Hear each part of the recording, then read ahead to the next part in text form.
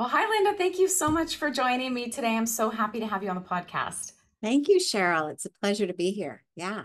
For those of you listening, Linda and I used to work together at Miracosta, and I don't know if you knew this, Linda, but one of the first things I ever did when I was hired at Miracosta was write a press release for one of your programs.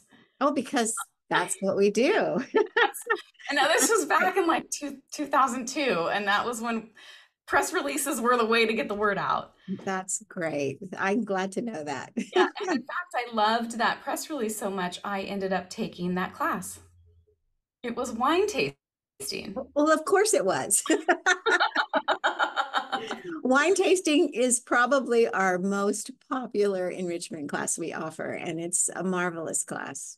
Oh, I learned so much. I also learned I have a terrible nose for wine. I couldn't smell any of the things the instructor could smell. Next time, now you have to come to our brew tasting Oh, and fun. taste Okay. beer. Well, since one of the reasons I wanted to have you on the podcast is that more and more colleges are starting to really invest in workforce development and employer relations, and you have just done such an amazing job at Maricosta in growing your programs. And from where you were when I worked there back in the early 2000s to where Maricosta is now with community education and workforce development has just been explosive. And I think Maricosta is really a model for colleges around the nation. So Yeah. I'm excited to hear about your journey and to learn more about what you do.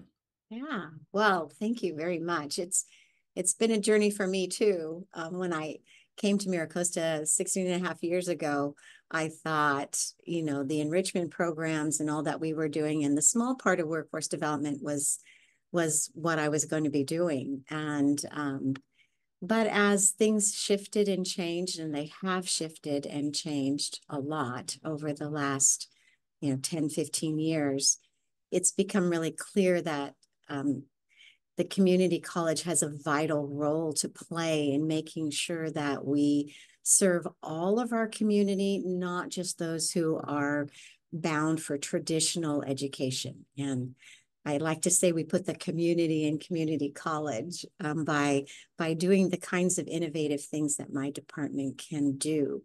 So what we've found that has changed during that 15-year period is that we've become more conscious as a country that not everyone is destined for college in the traditional sense or college right away, and that we need to offer individuals the opportunity for other paths that lead to living wage jobs and great careers.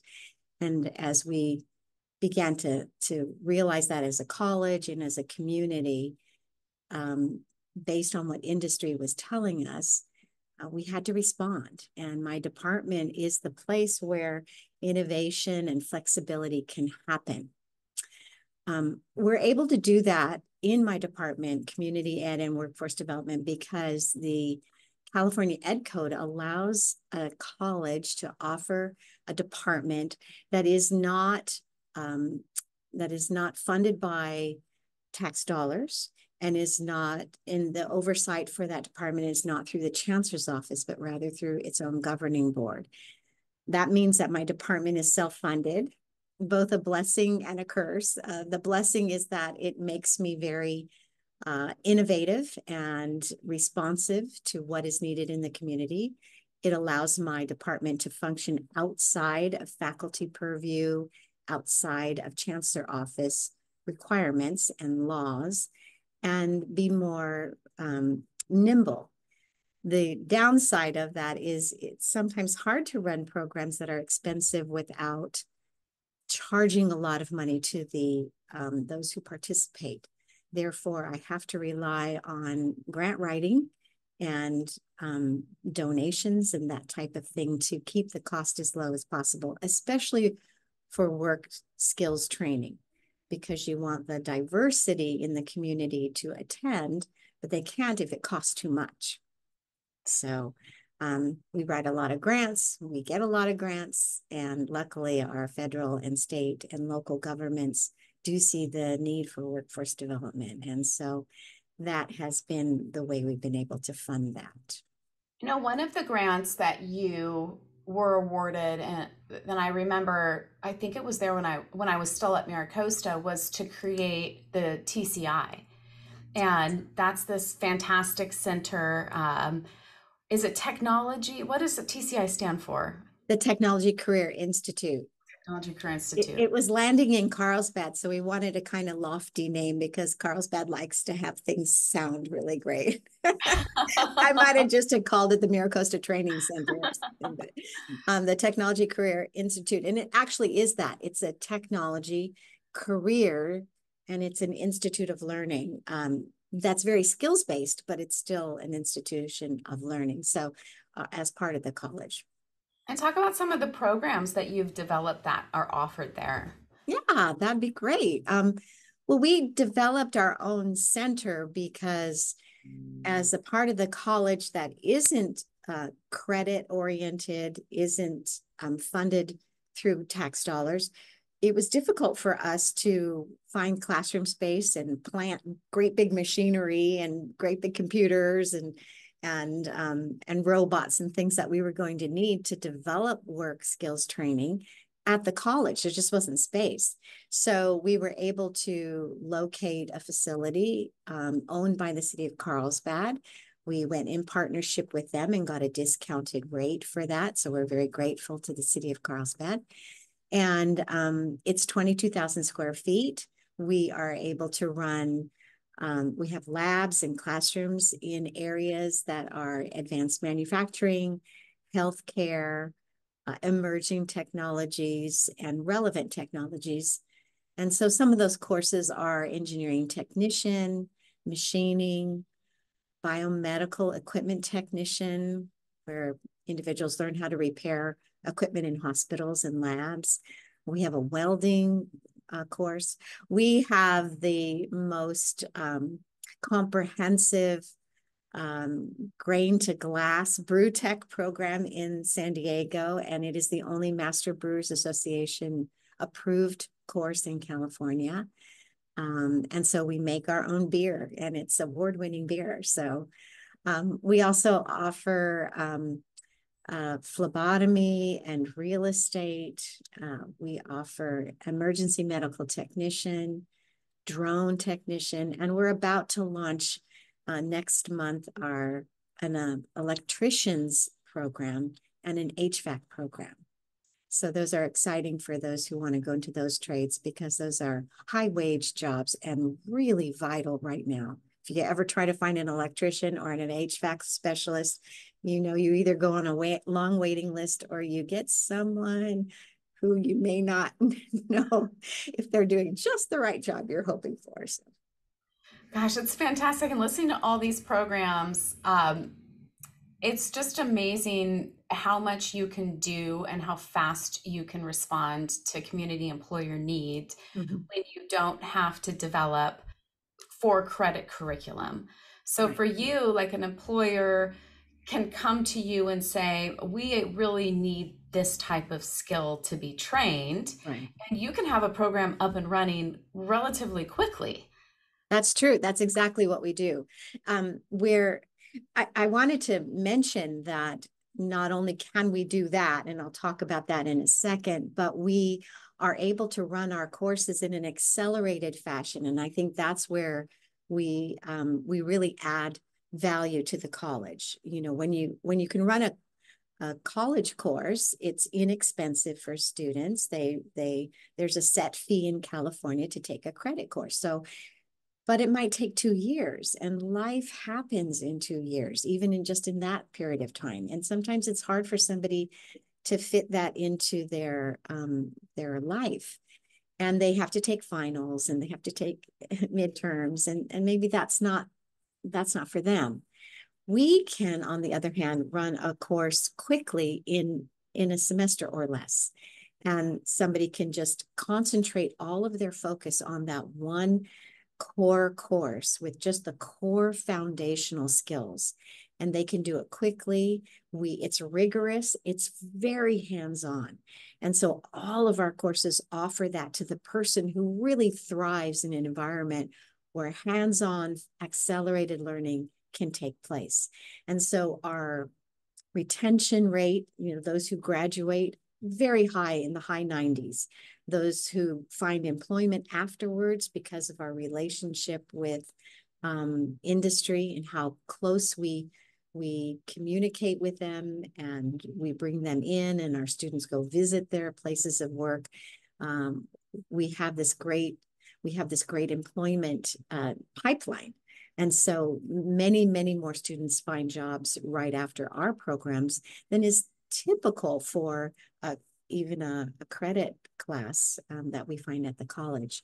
So that's a really huge bonus. Our relationships with industry become vital because they inform the content of our coursework so that we are relevant. And so we keep those relationships going through advisory boards, through these visits, through these times when they come and talk to our students. So that happens all the time. And Do you ever find that any of your programs get like pushback from the credit side? And if so, how do you work with the credit side of the house, or faculty who may feel like, oh, this isn't our area of study? How have you built those relationships? yeah, we have found that to be the case, that it sometimes happens like that. I bring the faculty in and our college colleagues in at our own advisory boards, or an internal advisory board, so that they help guide us, and that our coursework becomes complementary rather than competitive with what they're doing. It serves no one well if we're competing with what the college is doing, but if we're a pre-college program, or we're a complementary to what they're doing. And I'll give you a good example. We run an engineering technician program, and it teaches people the fundamentals of robotics and automation, and gets them skilled in mechanical and electrical so that they can go into businesses and help repair automation equipment. Well, we have an engineering technology design portion of the credit side. And what that does is it takes a student through many classes whereupon they can learn the design behind engineering and use 3D design and printing for that. And even though we have 3D design, it's just a small portion of our engineering course. But if somebody wanted more exposure to design work, and that's the area of engineering technology that they wanted to go into, having them take our course and then go into MiraCosta design department is like a 1-2 punch. It's a great thing to do. It only adds to their wealth and breadth of experience, and offers industry a person who has even more to offer. So we like to have it be that kind of a program where it can add more. Or conversely, sometimes a college runs a program where it can be accelerated and it doesn't fit well as a credit program. This is what happened with the real estate program. They were running it in the credit. It took 2 full years. Somebody who wanted a real estate license could easily do the basic course and get a license in much less time. And they realized that. And so now it is in our department. And somebody can get in and out in a much quicker, 6 months or less. And so that fits. And so that's how we can work together well with the college as a complementary department. I love that. I love that. Complementary, not competitive. Right. I feel like that's a great mantra to have, to put people at ease, because you are. I mean, this, especially in today's environment with micro credentialing and skills-based learning, employers might not necessarily want you to have a full degree, or they want you to have a full degree and have some additional hands-on experience. So in either case, you can really complement the credit program, which is exciting. Yeah, the society is really changing. I'm going to start that again because the lights went out. I was wondering what's happening, Linda. It automatically turns off if I'm too still. Oh, you don't move. Right. So Cheryl, you're right. You're right on target. Society is really changing, and technology is part of that, or maybe the main reason we are changing so rapidly. To keep up with that, we have to be ready to upskill both employed individuals and those who are going into the employment. And so it's really, really important that we offer programs where we're both relevant and we're planning for jobs that don't yet exist. So MiraCosta's TCI can do that with the flexibility needed.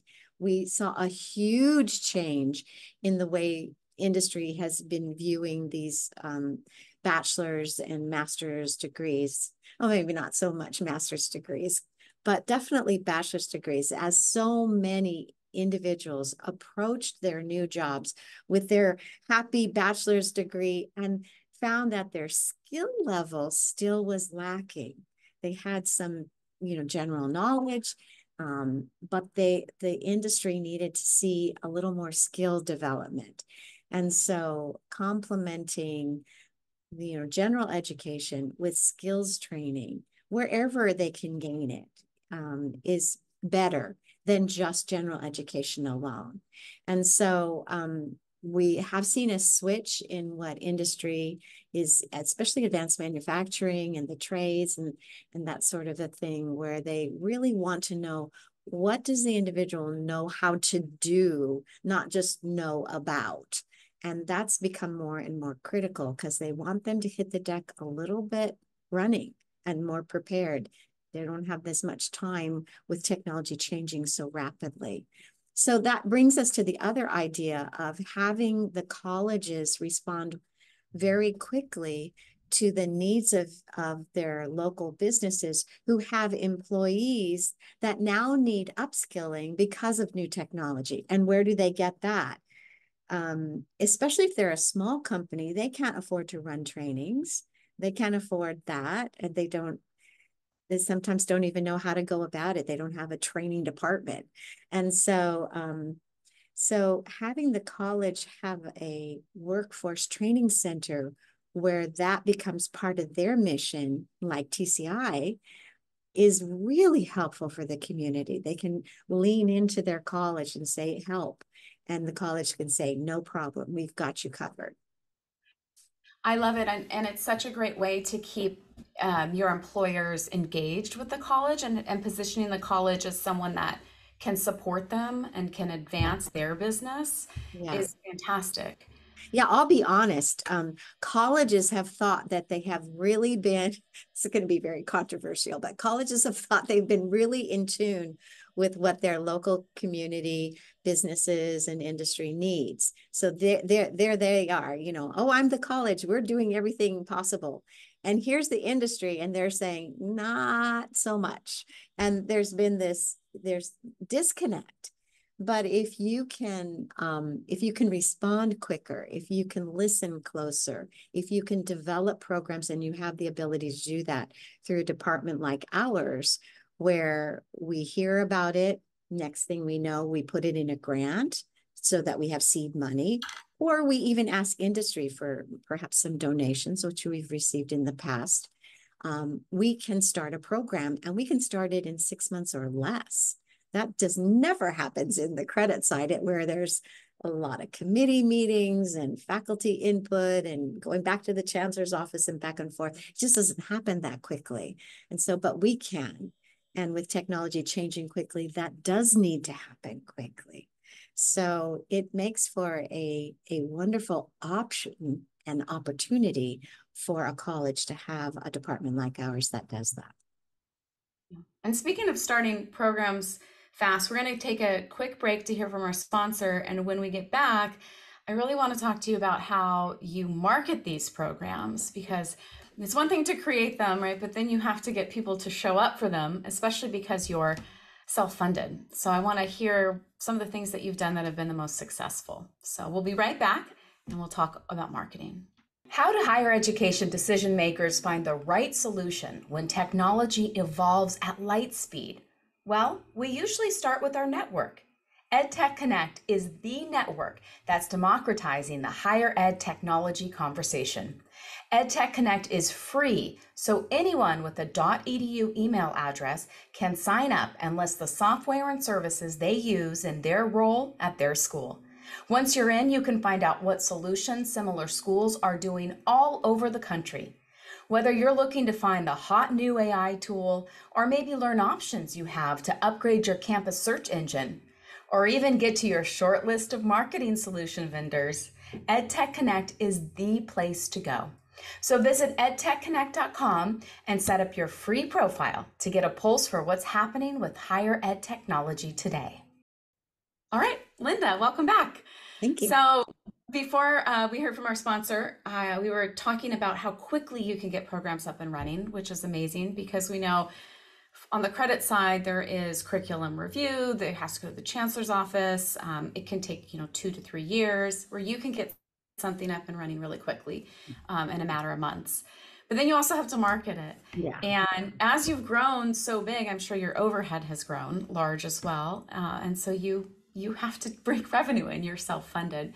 How have you approached marketing? What's been successful for you in growing your programs?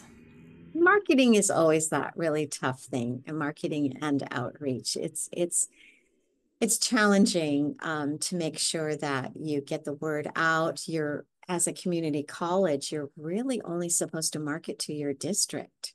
So, and yet, if your district bumps up against one that's only 5 miles away, you certainly want those people who are 5 miles or 10 miles or 15 miles away to be able to join something that maybe that next door neighbor college isn't even offering. So that adds another level of challenge. I'm the kind of person that sees a challenge and likes to just figure out how to get over it.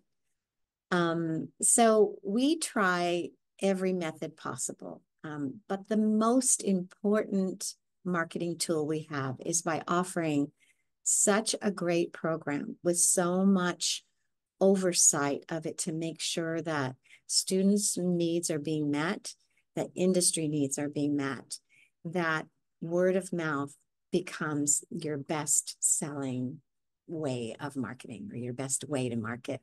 And so that's what we've discovered, that as we start a program, it may flounder a bit for the first cohort or two, because we do run them in cohorts. But after that, we start to see more and more and more people. That's what happened with the wine tasting. we now end up with like 35 in a class. This is the enrichment part of my department. We now end up with 35 in a class and a wait list. I mean, that's how well received the instructor is and how good he is. And we'd like our work skills programs to be like that also. And most of them are. And so we end up with, if we can keep the cost low enough through grants, then we definitely end up with waiting list. But the marketing is done through social media. It's done through a catalog that we send out to our community members 3 times a year. It's done through constant contact.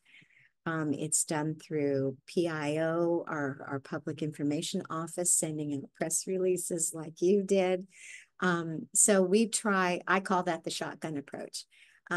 When we've brought in marketing firms to do specialized marketing, sometimes it works okay. Sometimes it's about the same. So that must mean that our staff is doing a pretty good job of mirroring what they're suggesting anyway. So, but we try everything we possibly can to make sure that the word gets out, including this podcast. Yeah. Well, first, I have to say, I absolutely love that you started with the product itself, because so many people that we work with think that marketing is going to come in and it's going to be like this, like a magic, like once we have a marketing firm and they do all these tactics, everybody's going to show up. But then it turns out maybe what your marketing's not very good to begin with, so it's not going to sustain. Yeah. So you have to start with high quality product that gets people excited, and that builds that word of mouth. Yeah. and then find out what is drawing people to the program and what makes the program so special. And then that becomes what you market. So I love that you started with that and not just with a bunch of tactics. Yeah, no, that doesn't work and it never has. You- And so you have to be prepared to have a lull at the beginning when people don't know. We just ran into that with our new electrician and HVAC programs. We ran an orientation. The response was kind of small. And so, we're going to run our first pilot classes with small course classes, hoping that we not only get the word out, but that they get the word out. And so, the other part of marketing, it really has to do with how much our instructors are out in the community and letting people know about it. If they have a good relationship with alumni, if they have a good relationship with industry, it makes a world of difference. If they are posting things on their Facebook because they're excited about what their class did, if they are posting things on LinkedIn because they're excited, and their students in the class are also posting, that's the best way for us to get the word out also. So we know that that's a really strategic marketing tool. Without the instructor engagement, we do not do well. Yeah, that's great. And do you encourage that? Like, do you ask them to do that, or do you just find, yeah, you do. So you're really specific. Yeah, we're very, very strategic and intentional in asking our instructors to do that. And then when they come to me and ask for a pay increase, Yeah, that's I do what I can to do that because they're working extra and they're working hard. And we find that end up by we end up with excellent instructors because that becomes part of what they do. And the students see the engagement and they become interested in yeah.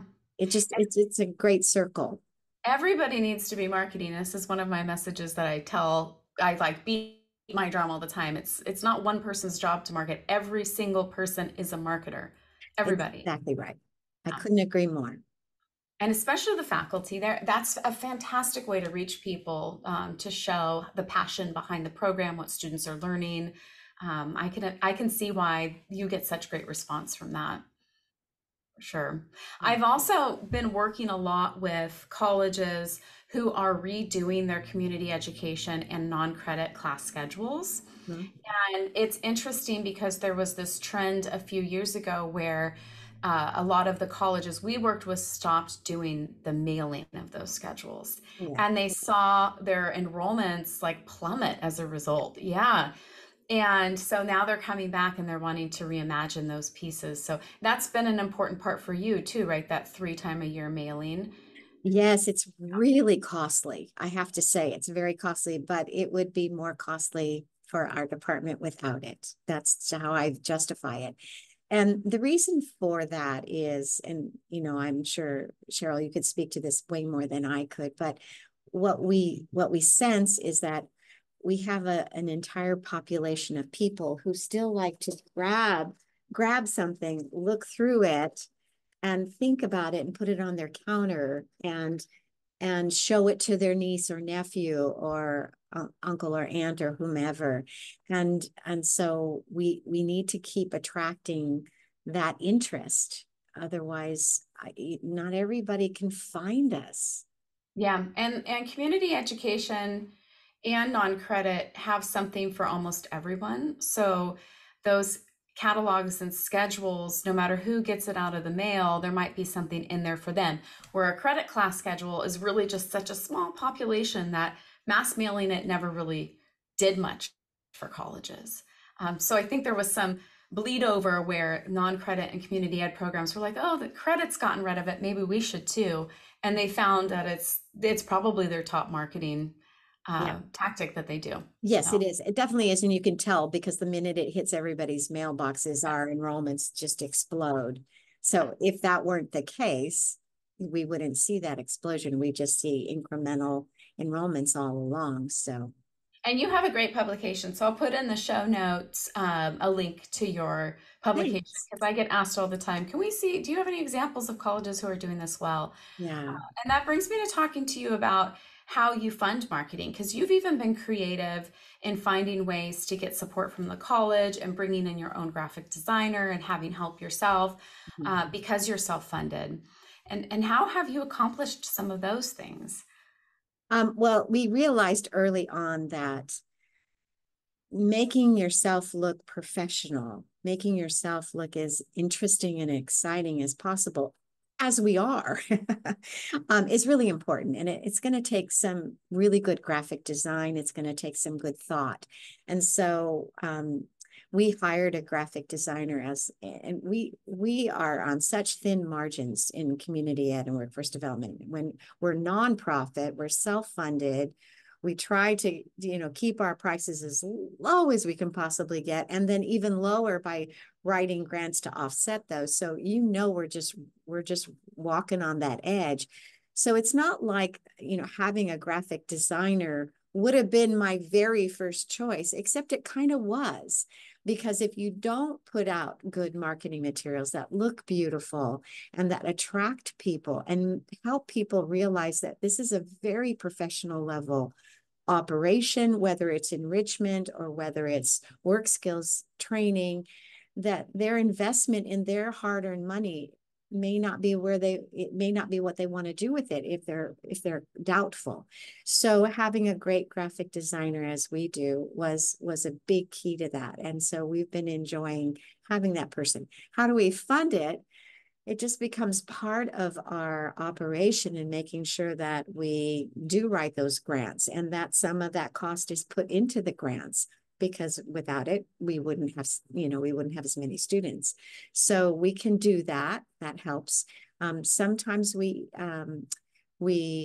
get money from the college, not because we're allowed to have money, but because they pay for advertisements within our catalog. So if we have a cover, or not a cover, but inside the cover, and we tell them about the credit programs or the community learning center, then that becomes part of their marketing. And so they can at that point justify helping contribute to the cost of it. So those are ways in which somebody can help fund it. What we cannot do, and you do not want to do as a community, in case you're listening and you're community ed, what you do not want to do is advertise local businesses. As much as that would definitely pay for it, and they would probably love to do that, it puts your catalog into a for-profit, and it takes you out of the status that you're in, and that becomes problematic. Oh, that's really interesting because you can use your nonprofit status for a huge reduction on mailing. That's correct. Yeah, and so if you're putting ads for for-profit That's companies, then correct. I never knew that. Yeah. So So you thank don't you. want to do That's that. a great tip. Yeah, that's a great takeaway. I actually just told a division like yours, I used you as an example. I said, why don't you go talk to your non-credit department and do an ESL advertisement inside your small, because they have a very small program.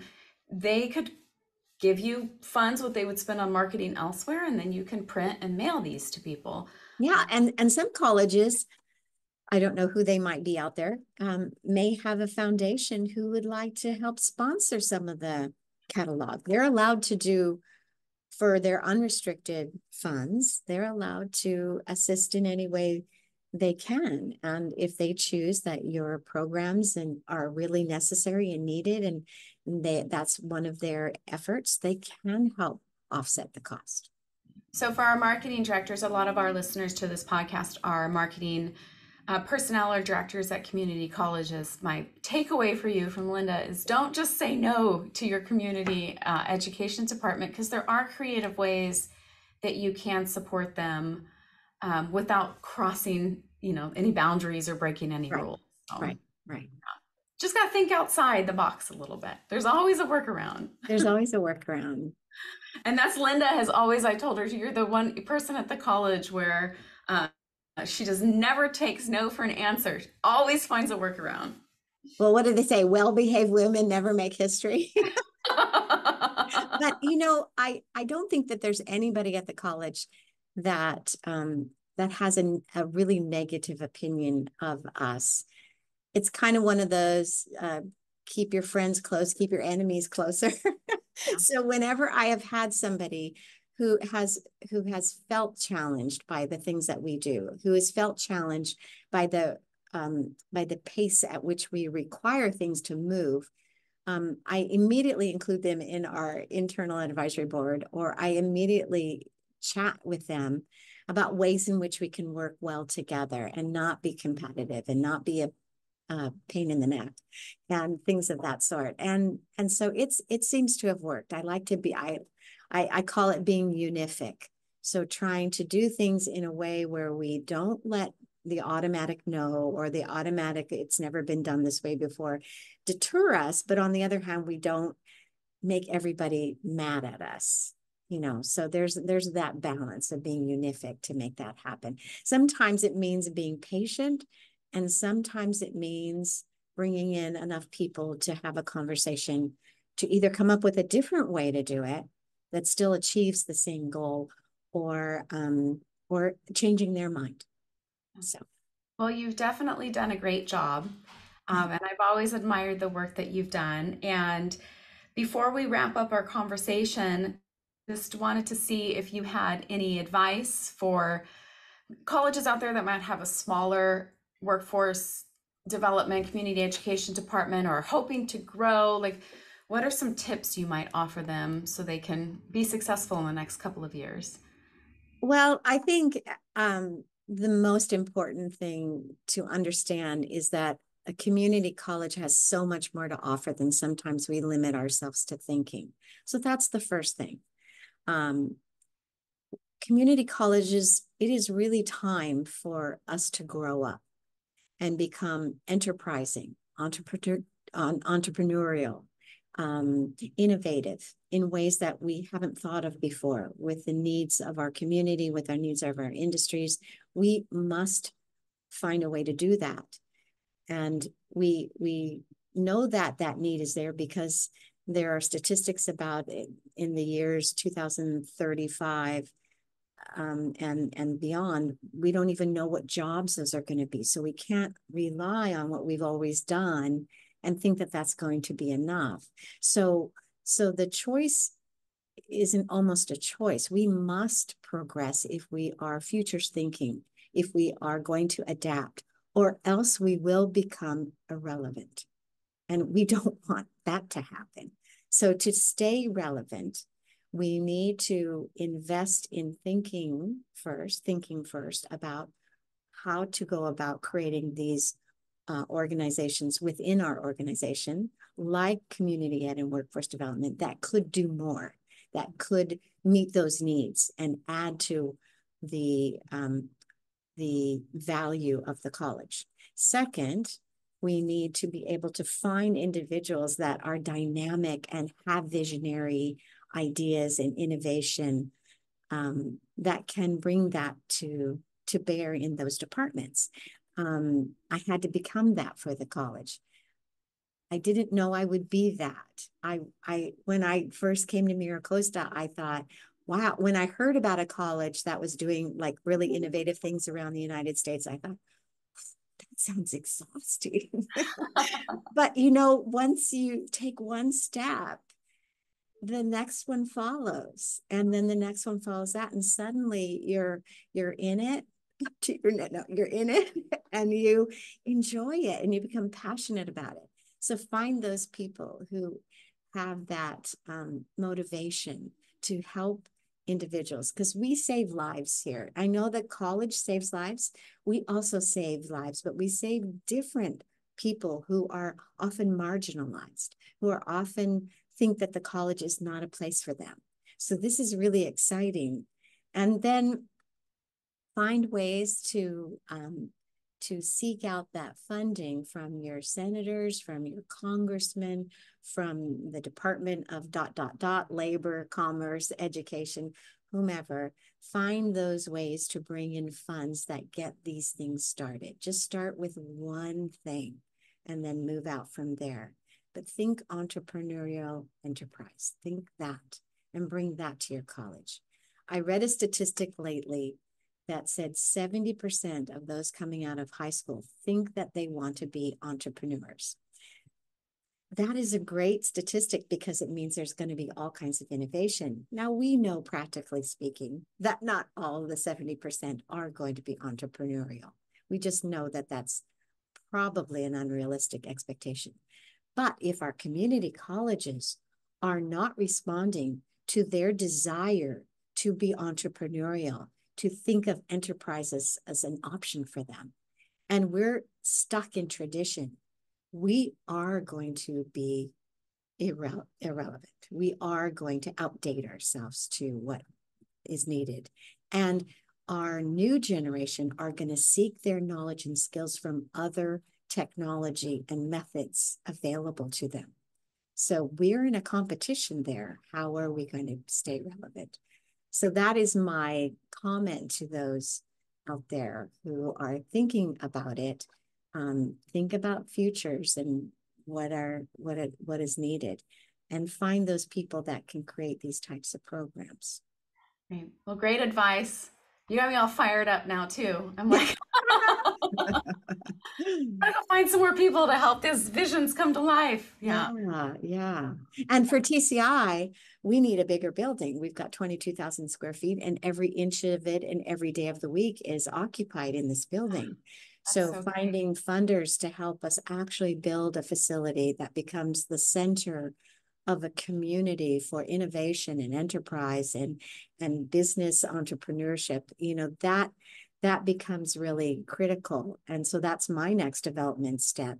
So if anybody out there who lives in our area in San Diego, North San Diego, would like their name on a building or would like to see that happen, please do contact me, because that is what's needed. And every urban area needs a center like that where that is happening. Accelerated work skills, in entrepreneurship, blending the two, all happens in one location. That is the future of our community colleges. Well, congratulations on that growth. I remember the grand opening of the TCI, and I think you started with, was it machinist? Yes, we did. And there were some empty classrooms, but you had these like big machines, and we brought in the Chamber of Commerce and we brought in the assembly member, and now you've outgrown this space. Right. So I hope you have another giant grand opening. Thank you. I do too. You're there. I'll bring my pom-poms and be like, yay, Linda. Thank you. Thank you. I appreciate that very, very much. Yeah. Thank Well, you. It's been a delight talking to you. It's been so great having you on the podcast. I think you've given some wonderful advice to other colleges out there. And I'm sure Linda is always available if anybody wants to connect with you. I'll put your website in the show notes. Thank you. Yeah. Well, Cheryl, it's always a pleasure. Always a pleasure. And so thank you very much for having me on today. Thanks, Linda.